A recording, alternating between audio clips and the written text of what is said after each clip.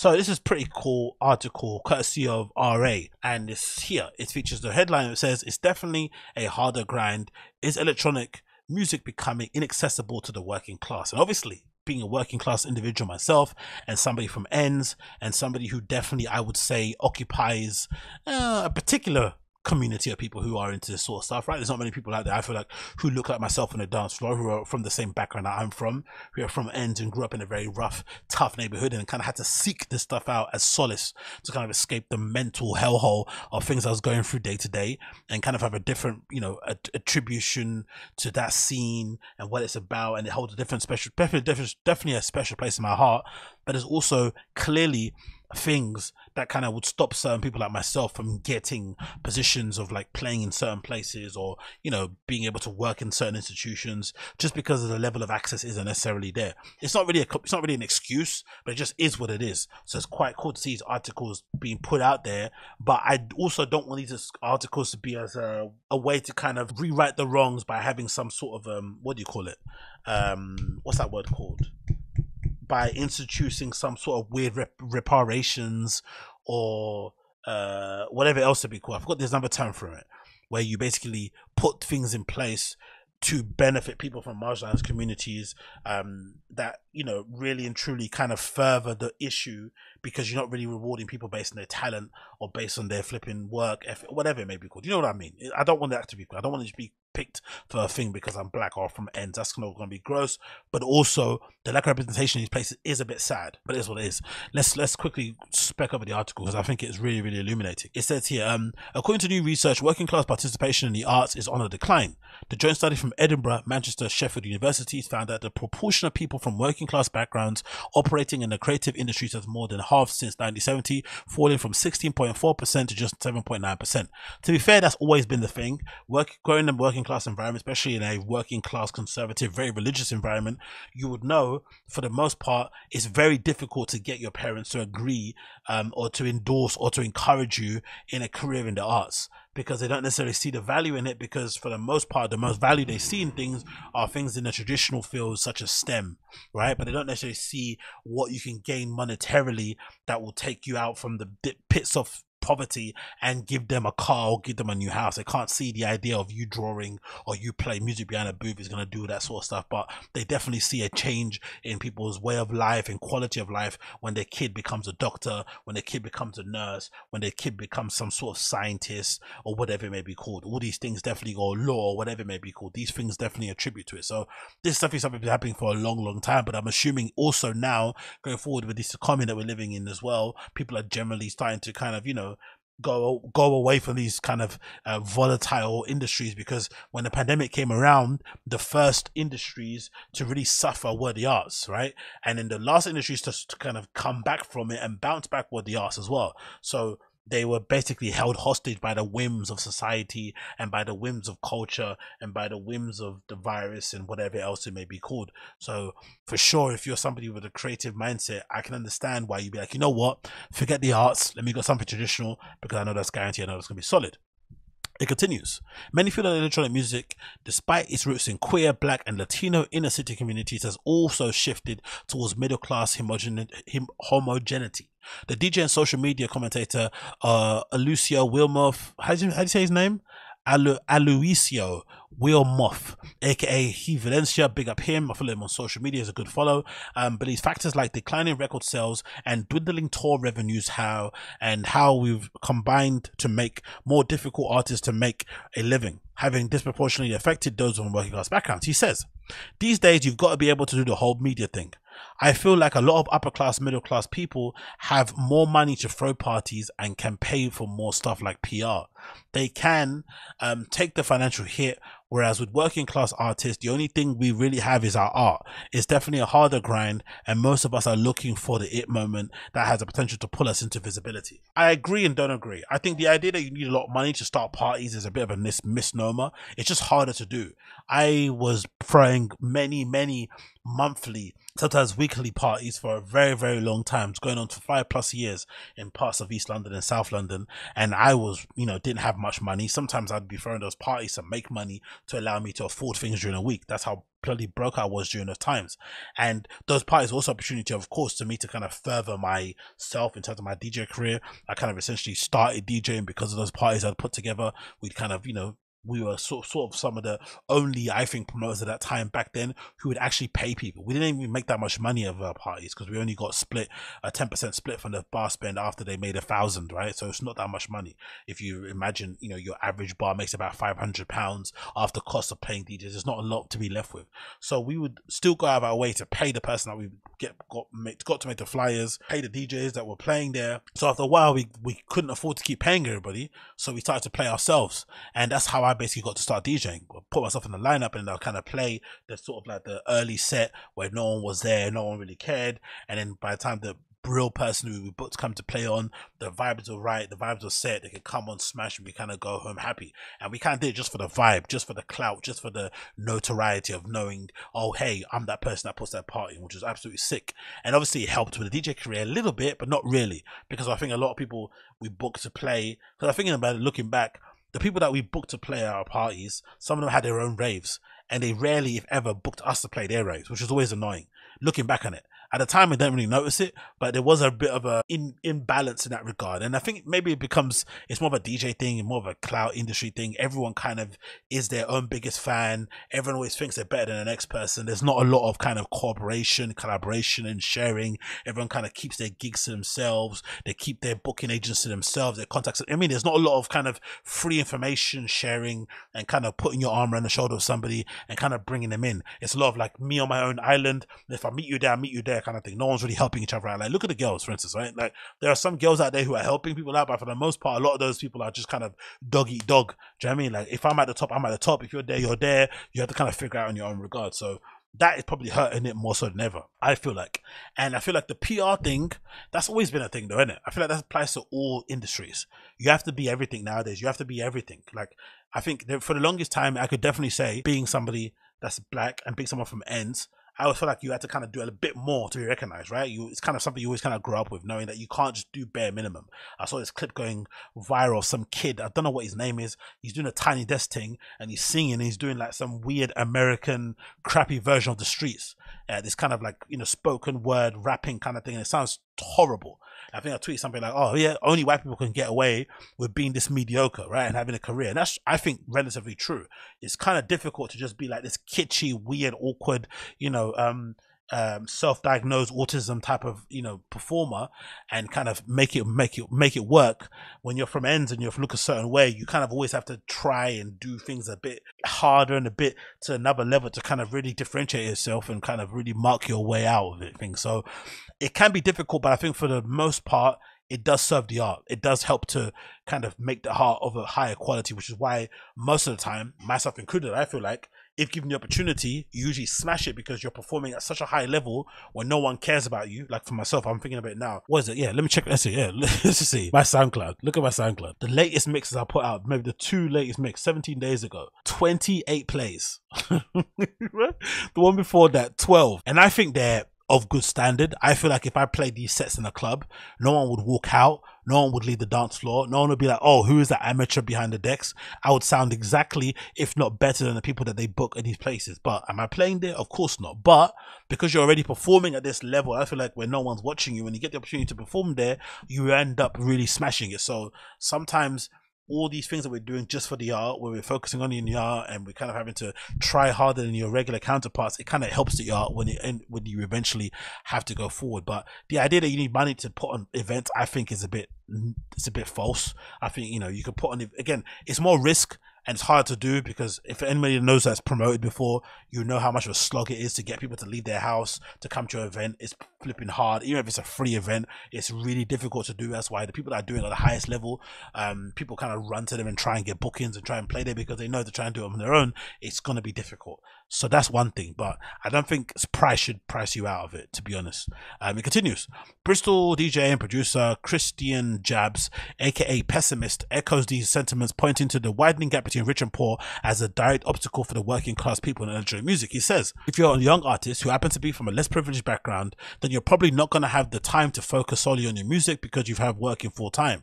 Meanwhile, there's a lot of mediocre talent about at the moment that has been propped up by the financial backing, family support, and the fact that these people have the time on their hands to fully commit themselves. Yeah, I can understand that.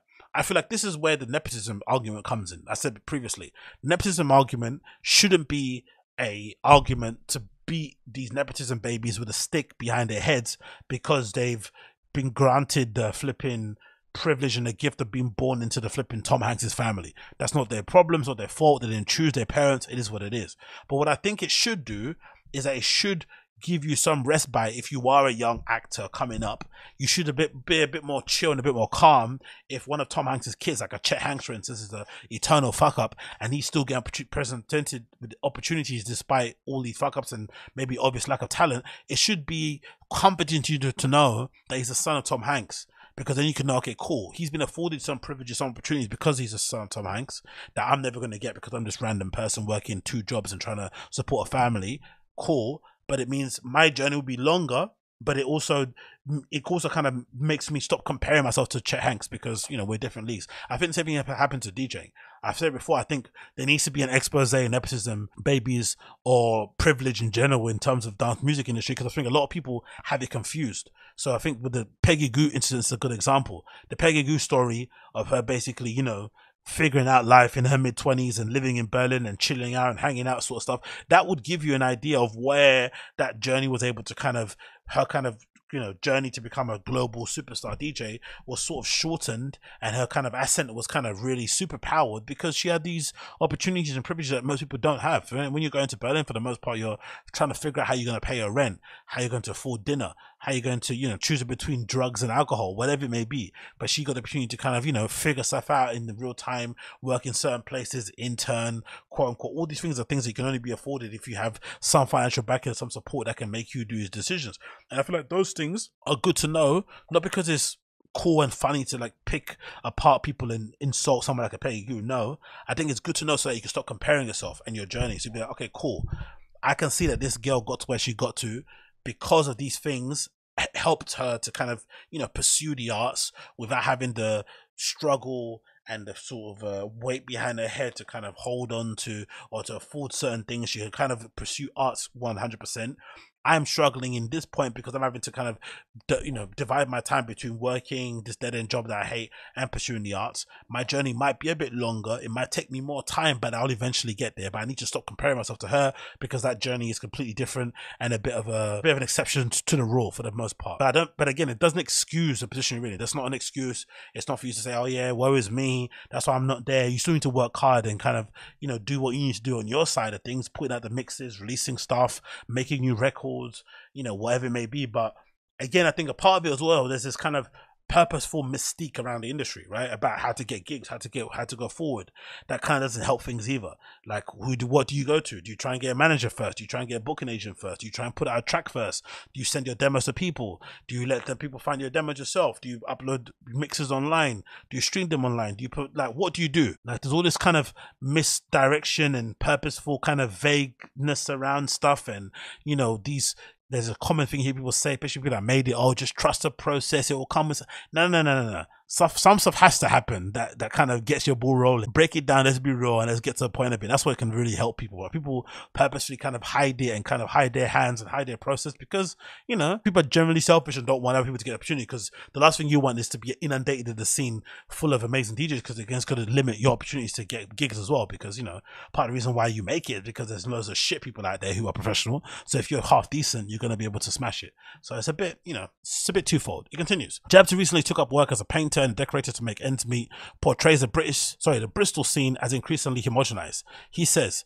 when I was coming up in around 2010, it was a night and day compared to what it's like now. Bristol has become such a divided city, both racially and by class, and the dance music scene really reflects that. Jabs blames the division on hypergentrification, insisting that for the most part, dance music has been reduced to little more than commodity to the city's large, predominantly affluent student population, therefore alienating those living outside the student bubble. Yeah, for sure. This is definitely a very unique UK problem, though, and I feel like I definitely understand where it's coming from, but I don't think it applies globally, but definitely a very unique problem. I can see why hypergentrification could push people from marginalized, underrepresented places to not maybe pursue stuff in the arts because it's so far away. But I've also seen areas where, for the most part, you look at stuff like business techno, you look at stuff like tech house, even for instance, and it feels like a lot of that has kind of been birthed from people from, you would say, the working class, who have maybe, you know, pushed them ways up towards middle class to be represented in some way, shape or form. And the funny thing about that is that that is also a bit of a whitewash industry, right? It's a bit whitewashed, it's a bit working class, but it's also very different to any other scene we have here in the UK. It sort of kind of exists in its own little bubble. But I definitely do see way more girls. I definitely see way more black people. So it's a bit strange. Like, you would assume a lot of those people in that industry or in that scene are probably not the most affable when it comes to the LGBTQ queer community, but they also have way more representation in their scene than we have in our quote unquote scene in techno, right? You just see the same whitewashed lineups, you see the same names on the places wherever they're going to play. There's not a lot of representation at all, if ever, on the lineups. It's all kind of the same old nonsense regurgitated all over again. There's not a lot of dynamism in the tracks and songs. Like, it's all a bit similar. But hey, what can I know? It continues. Preston-born artist Rainy Miller acknowledges a similar disconnect between students and the local population in his hometown. But where Bristol is renowned for its vibrant music scene, the bigger issue faced by the working class people in towns like Bristol is gaining access to culture at all. It says, realistically, outside of a metropolis, I don't see much funding or much happening in these smaller satellite towns. These places where majority of ordinary working class people live have become cultural vacuums. Accessibility wise, I think the most important thing is showing people the culture and getting them excited about it. People seemingly aren't being given the opportunity to explore these areas, and a lot of the time they aren't even aware they exist. Miller also highlighted the issue of fetishization, describing how hyper-local working class subcultures are either ridiculed or ignored until they eventually co-opted by the cultural gatekeepers and repackaged to the masses. Of course, we know that always happens. It continues. Look at clubs now. When you hear donk is usually done unironically, he explained, making reference to the once derided hard house dub, long detached from its small town Lancashire roots. People view it as a joke, but its reality is one of the only things that has been able to ferment and grow in these places. It's now being sold back and almost like a commodity. Yeah, think of possession, isn't it? I understand where he's coming from. Miller used the example of Bad Boys Chiller Crew, the Bradford Collective, now signed Sony subsidiary Relentless Records, who have offered a humorous caricature of the baseline garage subculture that's originated from Yorkshire. Obviously sold off as a gimmick, but these were lads doing the kind of thing all over the country 10 years earlier. Back then it wasn't a joke, it was what people grew up on, for sure. For Lorraine James, who grew up in the Alma estate of North London, imposter syndrome was the biggest obstacle she tried to make a name for herself in the predominantly white middle class experimental music circuit. She says, I didn't think I'd ever be in a position that I'm in now. You just sort of do things, you just sort of do these things to fail. She's speaking my language. You put it out there and it goes into the flipping dark web or into the urethra or into deep space, we feel like, and especially these mixes or these online streams. I think, what's my online stream got? 300 views or something like that. You're like, Jesus Christ, what is the point? But it continues. Even when I started bubbling up in 2018, I still feel like I was winging it. I had nothing to fall back on and was basically entering the unknown. You don't get a stable wage every month, and I'm not from a rich background, so it was very, very scary thing. James referenced a sort of music equipment and soberly faced by artists who use minimal setup as additional challenge. Oh yeah, don't get me started on the flipping controller vibe, because who would you see in clubs with controllers? Predominantly people from working class environments, right, that couldn't afford CDJs at home, so they had to play on flipping controllers. But then they get to a club, they bring the controller, and they be, you know, have the ravers look at them like they're flipping amateurs, and have the people playing alongside them looking at them like amateurs, right? So this kind of, you know, nonsense flipping circle is kind of being permeated by the brands themselves who are making this equipment and pricing out people like myself who are from working class environments. And you have the people that in the industry, the gatekeepers, upholding the standard that, oh, if you don't play on these big shit DJs and you're not a real DJ, it's like, go and spin on my middle finger. It continues. Electronic artists who make a living from music tend to have thousands of pounds worth of gear at their disposal, which can be pretty intimidating.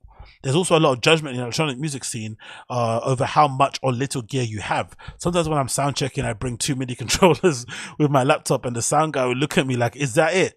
But I've always said that it's what you do with it, just work with what you got. Of course, that's the kind of Casey Neistat approach. When Casey was doing his vlogs, his daily vlogs and whatnot, there'd be tons of people online, especially asking him those annoying questions about equipment. And for the most part, I think he felt it too. They was asking these questions about equipment because I think in a weird way, it was like a backhanded compliment, because it was like, oh, you're only this good because you have the best equipment. And he was like, no.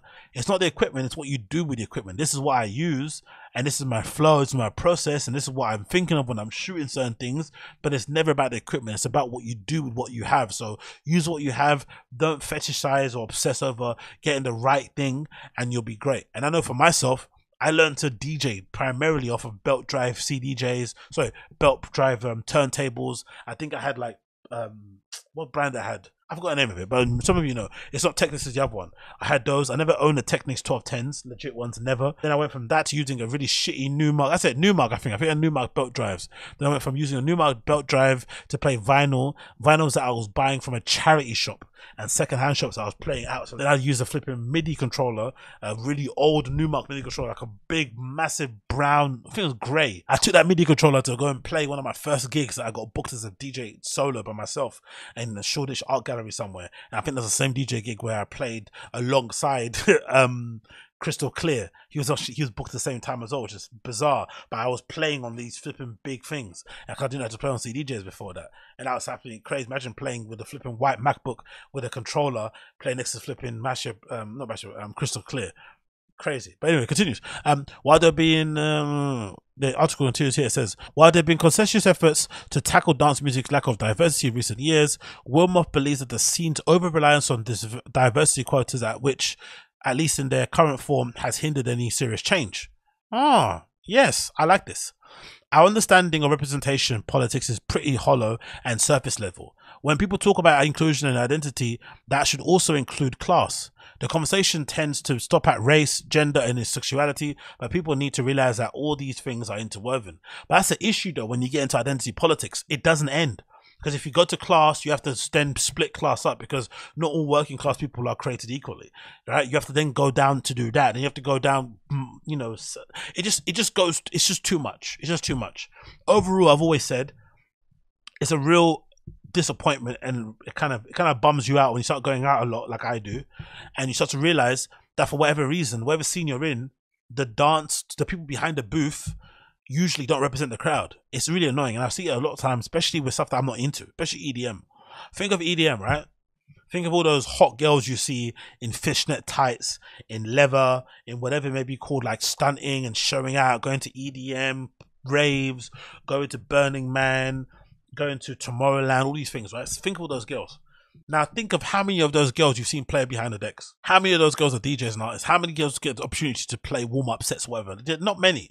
You see the same old white guy looking face, like, you know, I don't know what they look like, you know, that kind of haircut, whatever, with the big t-shirts and wearing Balenciagas on top of a DJ booth dancing, right? That's all you see. So for whatever reason, even on the most niche level, in the most underground level, the crowds never represent people behind the booths, and in the most commercial, high class, commercial normie type of cringy level in EDM, the crowds are not represented in a DJ booth, which is probably why these new sort of alternative scenes and spaces pop up, especially here in the UK with, you know, Homo Tash and like Inferno and like Howl and even Pussy Palace. That's why probably those places, and even stuff like what's it called, I don't know, I've got the other ones, but there's loads of them anyway. That's why those things are probably popping up so much, because they're one of the first things that we've seen that are representative of the scenes or the people that they're kind of communicating with. Like, they have a lot of queer LGBTQ type people represented behind the booths. Some of them are very unknown. Some of them don't have any social media platform whatsoever. Some of them are just kind of people that just attended the raves and got friendly with the promoters and stuff, or people that put their events on. So there's a clear link between it. It's all kind of, it's a cyclical thing.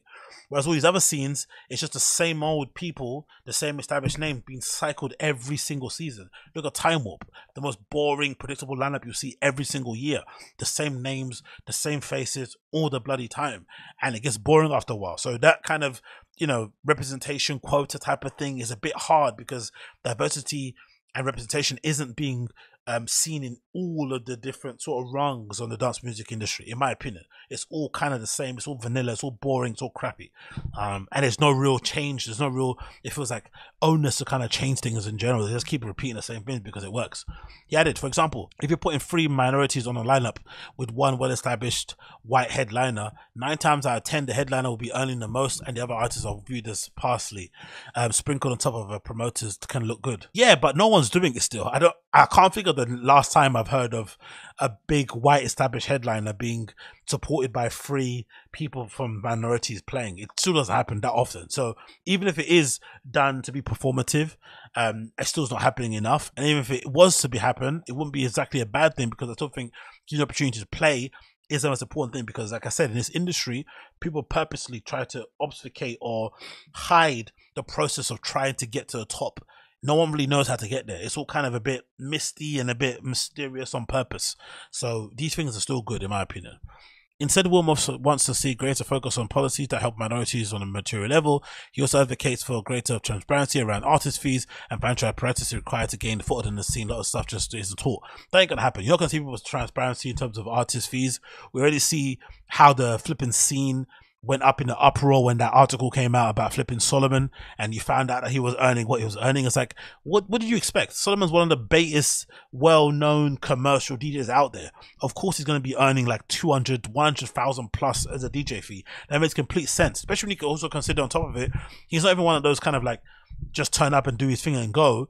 He's legitimately a fan of the music. He's, you know, he plays for hours on end. He's one of the most high profile people I can think of that has that old school German, European, Berlin type of mentality when it comes to DJ sets, right? Like 2 hours is never enough. He's going for a marathon set. So if you're a promoter, you're definitely getting your bang for your buck, because you can extrapolate as much value out of him as possible to kind of get your money back from what you paid in the artist fee. And also just from terms of equation vibes, he definitely earns his money for the amount of time that he plays there, especially in comparison to other people who turn up for 2 hours, play the top 50 bangers from Beatport and then dip and still get maybe, an exorbitant amount in terms of money. So I don't think those people want to be, I don't think they'd want the public to know how much they get paid, because people are going to require more from what they do.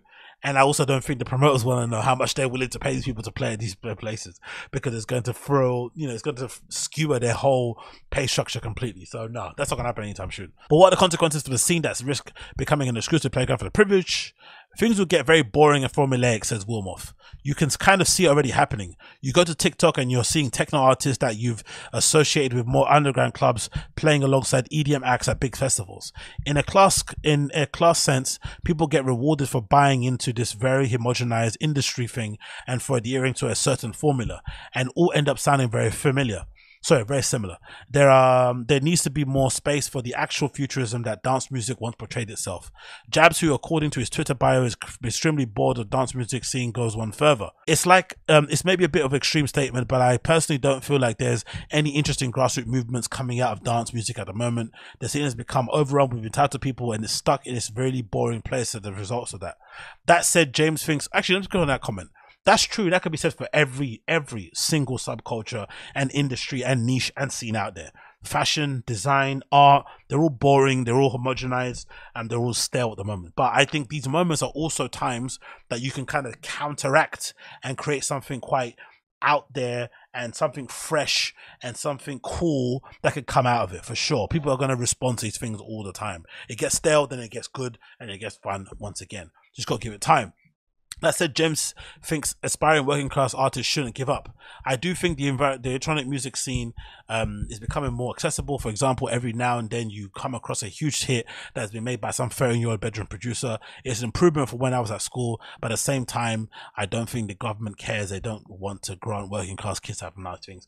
I'm not waiting for the government to give me an excuse or to give me permission to make music personally. That's just me. And I feel like most people, most kids out there, working class kids for general, you're definitely self-sufficient. I know I was when I was growing up. You just figure stuff out. Like I said before, I was playing alongside alongside flipping Crystal Clear. I was like, I can't even speak today. I was playing alongside Crystal Castle on lineup many years ago using a flipping DJ controller. I figured it out. And I think most kids now, especially with the accessibility of equipment out there, with places like pirate studios that exist that you can go and play on a professional setup similar to what you see in nightclubs and all your DJ heroes and idols playing on a weekly basis. So there are little to excuses anymore in terms of having the ability to play and access these things. Now, to get into the industry, that is still, I feel like, a gatekeepery, purposeful, let me kind of try and stand in front of this and not let people through type of thing. And I think everyone's to blame. I think even the working class people who push through, there's very rarely a lot of them that come back and sort of like offer their hand and pull people up. You don't see that happening too often. I don't know why that is, but for every reason, you don't really see a lot of the arm around the shoulder of somebody to kind of bringing them through. There's a lot of kind of me on my own, I do my thing. If I got my label, I bring people through, but it's very much like me, my own person, me, my own hero type of vibe. And especially, like I said, with the ladies, you see a lot of the ladies, like think of some of the biggest girls out there, especially within the techno underground type of scene. There's a lot of them on their own. There's not a lot of them, you know, rolling around in crews, in kind of collectives and stuff. It's all solo dolo girls, like behind decks with their little arms waving around the air, having a good time, but they're very rarely bringing together or bringing up, uplifting these women voices who clearly need the attention on them. When you think about how, you know, dominated male DJs are in the industry overall. So it's definitely an issue being affected everywhere altogether. If anything, there should be more kind of clarity, more transparency in terms of how to get the gigs, how to go forward, and these type of things. But there should be more work as well done by the clubs themselves to kind of, you know, establish and kind of pull in people who are maybe not that well known and kind of get them involved and kind of get them to play. You look at places like Fold, for instance, that's around the corner from where I live, and they do a really good job of kind of getting their local community involved with the stuff they do with Unfold. I still think they should be doing more. Me myself, like, you know, I'm from flipping Canning Town and Custom House, and I've never played there, and that place is legitimately 5 minutes away from where I was bloody born. And I'm sure there's many people out there as well that are, you know, that are from the area that would love a chance to play those type of places, and you don't. Instead, they fly over people from other countries to come and play, which is a bit annoying, but at least they're doing something with that regard. You see Fabric doing the same thing with their resident DJs. They're trying to do something, but more needs to be done, and I feel like it's a collective effort. It's not one person's fault, but everybody needs to kind of play a part in it to kind of make the scene fresh again. But I still think even if no one does that and everyone holds their hands, you know, holds their hands or put their hands in their pockets and doesn't open up doors and stuff, I still think the kids will respond and they'll figure a way out and they'll figure a way through and they'll figure a solution, because it always happens. Every single generation, every single era we see it stagnates, it gets boring, it gets crappy, and the kids burst through regardless, because that's what kids are meant to do, meant to figure out. Especially if you've got a passion for something, you'll definitely figure it out and find a way to carve yourself a lane in those situations. I know I'm trying to do so in my own regard. I'm sure people are doing do so in their own regard also going forward. So it's cool to see these conversations being highlighted and put out there, but I don't want them to be like an excuse to not to try and to throw your hand up in the air and say, what's the point, because I don't have any rich parents. Because you can still make it forward, you can still make it through. It just requires a little bit more hard work, a little bit more dedication, a little bit more insights in it, but you can do it. You can do it.